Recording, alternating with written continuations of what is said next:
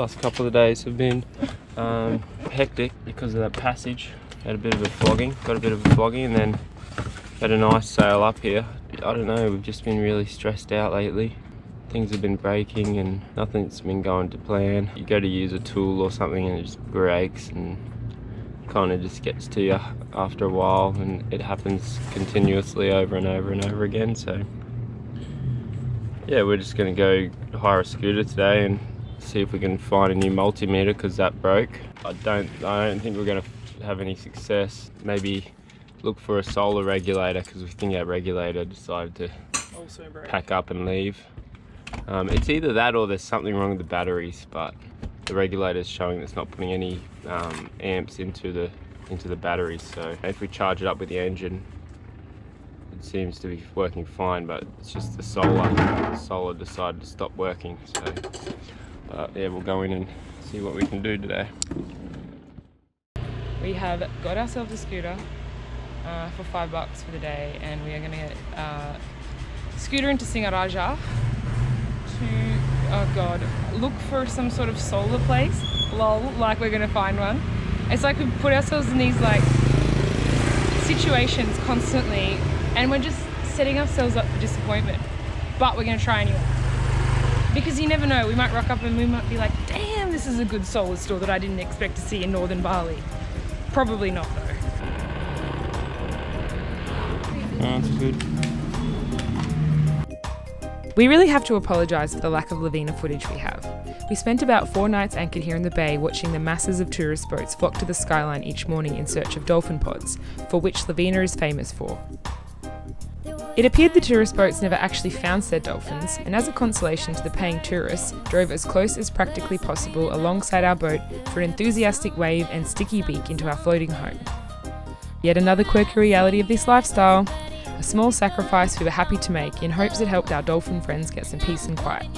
Poor things having camera-wielding tourist boats zooming across the calm bay in desperate search of them each and every morning. Whilst anchored in Lovina, we hired a driver and spent the day searching hopelessly for a generator in Denpasar, the capital of Bali. We were of course unsuccessful, and it only compounded our ever-increasing boat life stress.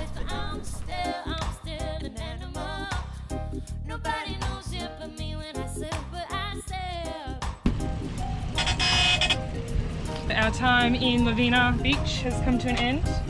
We need to skedaddle and get a move on. So we are today off to Kangean. It's going to be an overnight passage. We want to arrive in the light, so we will leave at midday and then probably arrive around 8 AM tomorrow. So it means we'll be doing passage throughout the night, but it's better timing. Well, I'm hoping after the crossing from Lombok to Bali, I'm certainly praying that this is a much more comfortable passage, because I did not have a good time at all. This is a fellow boat that we recognise from Madana Bay Marina. That is a nice boat. They didn't chat to us much though, they were quite boat bound. Sometimes we're like that too though. We like to just like hang on the boat and hide. It's like a nice little escape from other humans. Bye Bali. Bali, yeah.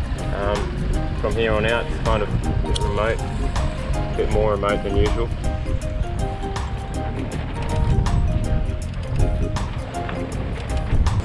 Is it gonna be fish for dinner? Yeah, fishy, fishy, fishy. Let's be honest, I'm gonna be absolutely devastated if we catch one, because we'll have to kill it, and I'll be so sad. Quite often, we don't even know we have a fish on. We just like wind in, and next minute there's a fish on.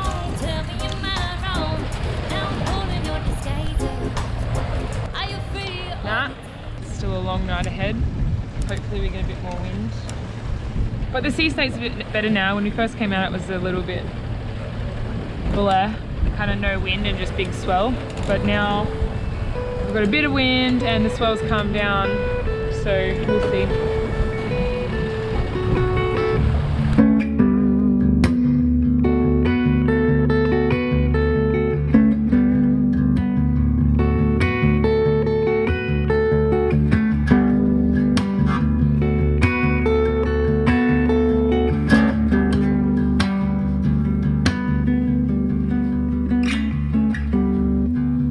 Welcome Welcome to your life. There's no turning back. Even while We caught some rubbish. we will find you. Unfortunately, the crossing or passage isn't going to be as comfortable as we had hoped. Not too bad, but we are kind of smashing into it a little bit.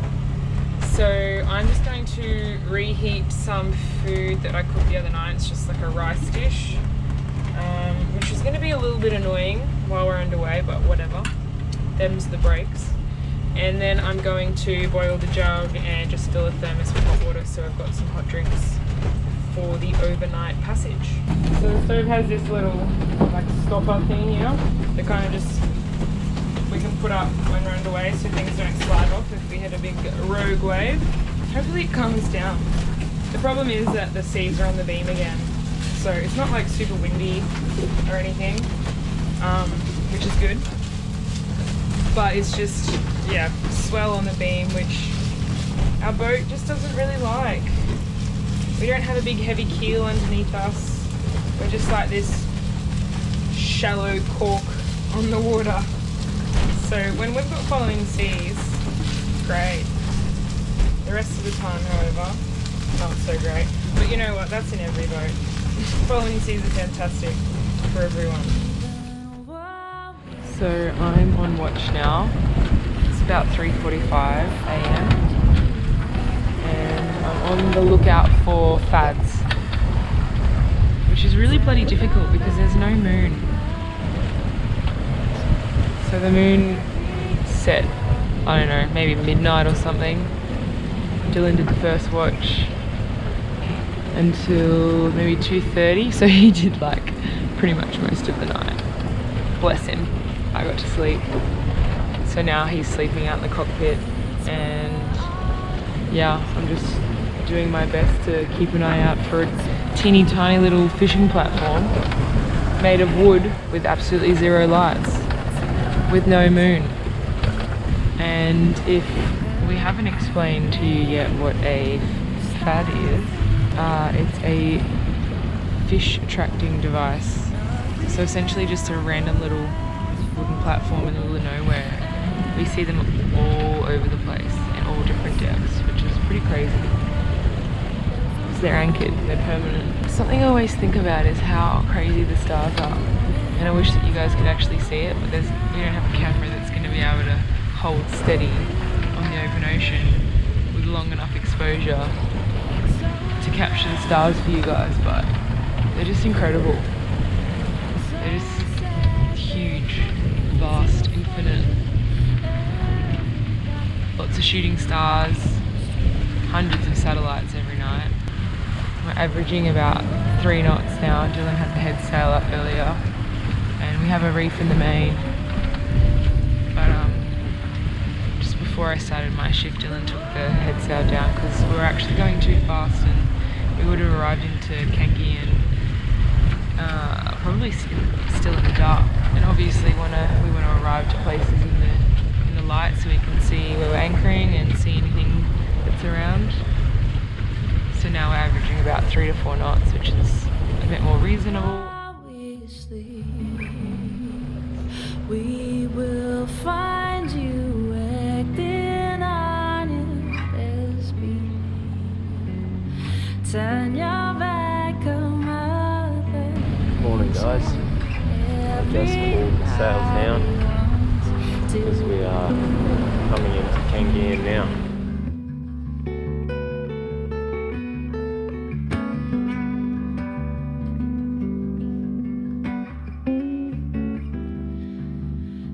It's my own design.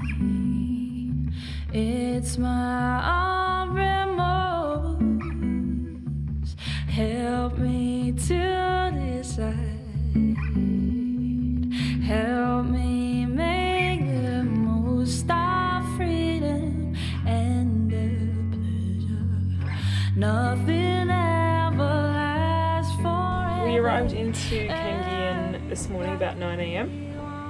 It was pretty windy when we first arrived, maybe like 15 knots, so when we dropped the anchor it grabbed first time, which was quite handy because we were both pretty tired.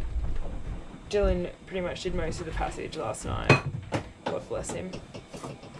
On your deal. And I think I only did watch from like 3 till 6 or something, so hardly at all. And then as soon as that was done, I fell asleep on the couch. So yeah, I've just been editing this morning. Dylan had a bit of a nap, and now he's trying to troubleshoot an issue with the AIS, or the antenna. And I decided that we are due for some washing.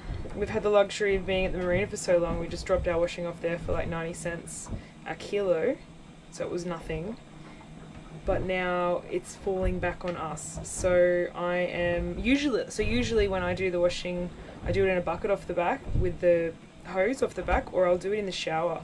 But I always have to like be bending over, and it's like quite a lot of strain. So today I'm going to try and do it in the kitchen sink. And we haven't gone to shore yet. I don't know if we will. It doesn't look as much around. The actual archipelago of Kangean has heaps, but this particular anchorage I'm not sure. We should go to shore though. But it's super windy and really choppy, and we have to dinghy quite a ways to shore, so maybe tomorrow. I don't know how long we're going to stay here. How long are we staying here for, Dill? I don't know. Maybe today and tomorrow, and then we'll head off. When we get to Kumai, there's a few things we want to try and take care of. So we want to look for a generator there, possibly. Because from the footage you may or may not have seen that we've been on the hunt, and it's been really stressful. Like, we didn't do heaps of filming in Lovina because both of us had pretty much had a mental breakdown. It's one of those times in cruising where everything is so hard and can't find anything. And of course the time we were looking for what we wanted, it was Idul Fitri, so it was a public holiday. It's like being in Australia or North America or wherever, and you know, Christmas Day being like, can you service my car? And everyone's like, no, we can't service your car, it's Christmas Day, we're closed.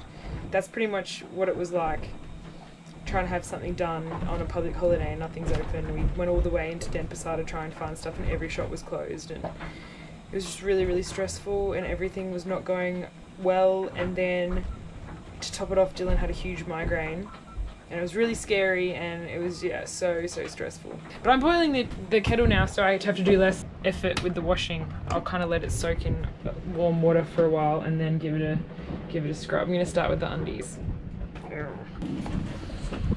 Undies.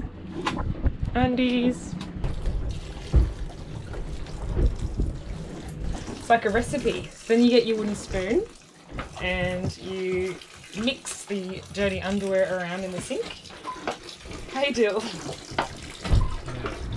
Calls for equal parts water to equal parts underwear to half parts laundry liquid.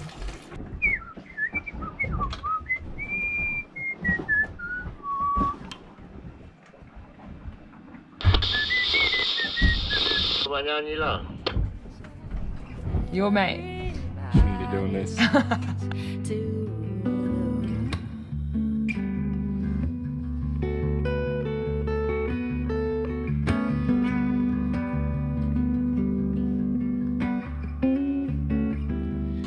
So in boat life, you can pretty much do whatever you want. And I've chosen to cook chocolate banana pancakes for dinner. And Dylan's fishing for a squid, and he caught one. Whoops! Squirted at me. I caught a chummy. Oh! I gotta get him off. Yeah, how do you get him off? Oh. Oh, little chummy, it's okay. Bye, chummy. There's heaps here. Here you go. I'm waiting for bigger ones, but you probably can't see. But I've just put my spotlight on the bait board, and it sort of like sends the light out. And all these chummies have just come around, sussing out the jig. Like, fully sussing out. See it? Oh, there's one. Oh. Why are they so curious? Now they've all just left. I wonder if they clued on. I reckon they clued on.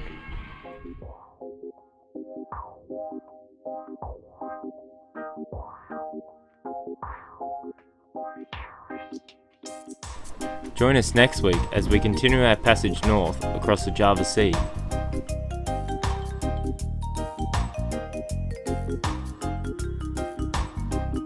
and we spend some time exploring the cute little island of Pulau Kangean.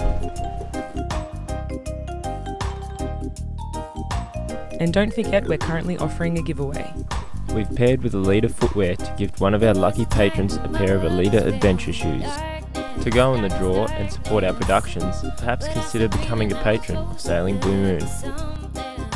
Maybe you're not quite ready for a pledge commitment, but still want to show your support. Buy us a beer, shout us a shandy, or even a round of rum nuts. You can do so via our Sailing Blue Moon PayPal account with your very own shout out in the credits. Head on over to paypal.me/sailingbluemoon. A reminder that patrons pledging $5 or more will receive their very own Sailing Blue Moon t-shirt made from 40% recycled bottles. Pretty cool. In addition to the subscribe button, click the little bell to the right to be notified of new weekly episodes. If you are interested in where we might be in real time, you can follow us on Instagram and Facebook. Thanks for watching, Blue Moonies.